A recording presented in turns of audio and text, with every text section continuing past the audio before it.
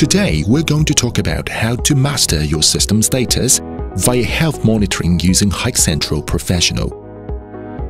We will cover the following topics: the real-time status, historical data overview, and application.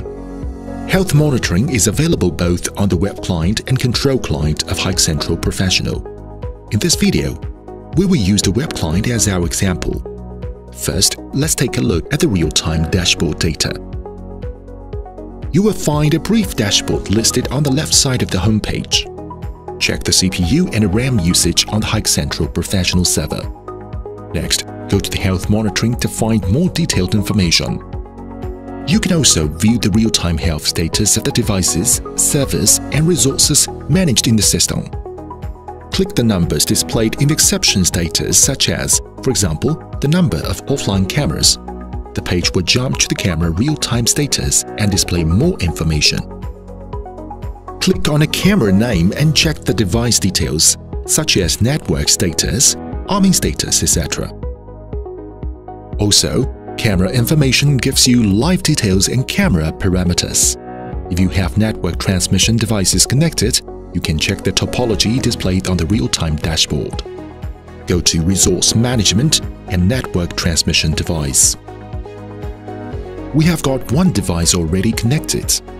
Okay, now let's go back to the health monitoring and you will see the real-time dashboard displayed with the topology.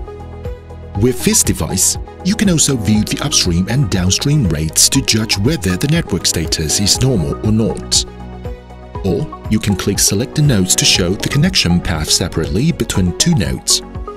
For example, let's have a look at the connection path between the fisheye camera and the switch. Only the path between the camera and the switch will be displayed after saving. If you need to check the status of ports, please click the switch and details. You will see the device and port status.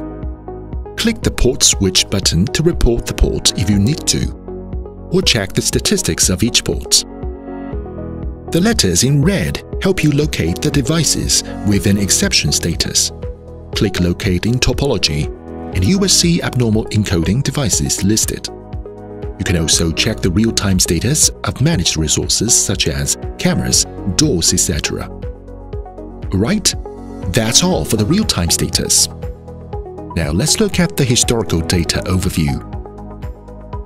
After you click Historical Overview, you will see Resource Online Rate, Device Online Rate, and Recording Integrity Rate displayed with a line graph. You have the options of last 30 days, last 7 days, and last 24 hours to choose from. The total offline duration will be displayed for your reference. Click the dot and the page will give you more details of the recording status. Click on the camera name and check the recording bar. The blue parts on the bar represent the time periods during which video footage was recorded, while the orange parts represent either video loss or no recording schedule exists. Go to Audit Trial and check the server, device, and resource logs. For example, the server log contains errors, warnings, and information logs. You can have a look at the historical user and server activities, or click Export to save the logs using Excel or CSV formats. Click Device Logs and check the online and offline logs, such as the latest offline time and total offline duration. If you need to receive a report in a scheduled way, please go to Schedule Report to do the settings in advance. Define the report category, target camera or cameras, and report type. Choose report content, sending time, and set the email template. Click Add to save. Alright, that's all for historical status overview. Now let's take a look at device linkage for alarm notifications. Go to Event and Alarm and choose a camera in Maintenance as the source type. Choose the one you need, such as, for example, the camera offline.